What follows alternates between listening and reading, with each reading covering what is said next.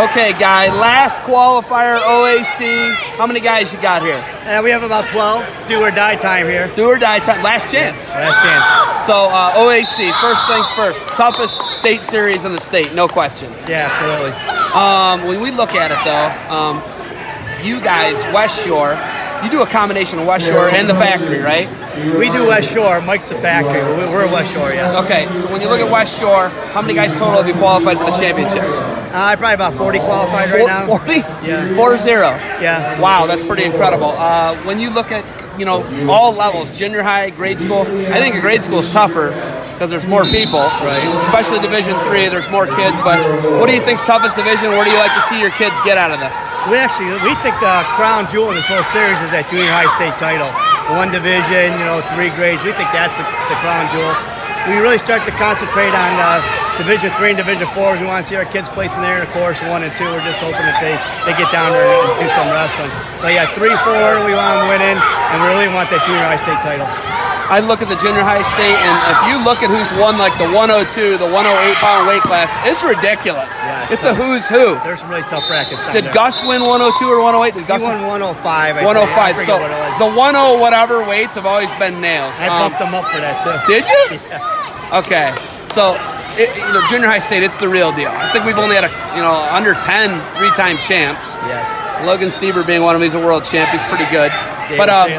David Taylor, he's good. Felipe Martinez. I mean, we've had some guys. But looking at defense soap, I see it on your shirt right now. You go from one job out of the furnace into a bigger furnace. You go from Cleveland Police to defense soap. We've talked about this before, but how much different is business from, being a police officer? How much different is it? I like them both. I mean, obviously it's rewarding being a policeman, but I'm my own boss. I do what I want to do. I talk to wrestlers and fighters all day long. There's not much better job than dealing with, your own niche. When you're part of your niche and it's your job, it's really easy.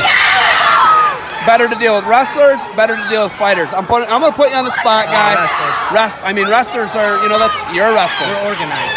Very organized. Driven, organized, on time, reliable. Fighters are a little different. Well, if you talk to the fighters fear the wrestlers the most. The jiu-jitsu guys, the boxers, they always fear the wrestlers. It's just because we start them at this level.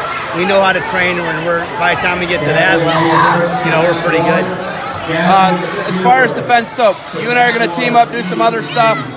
Where's the ceiling for defense soap? Is there a ceiling? I don't know. We're taking it one step at a time. We're doing pretty good.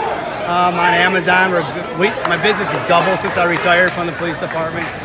It's efforts like you guys and me hitting grassroots efforts, good stuff. All right, you got guys coming up, Divisions 4 and 3 coming up? 3 and 4 coming up now, but we were here all day today. All right, Guy, you got anything else for me? No, thanks. Great job, Jeff. Hey, thanks for the time. Defend what you've built, which you continue to do. And offense wins matches, defense keeps you on the mat. Thanks, Guy.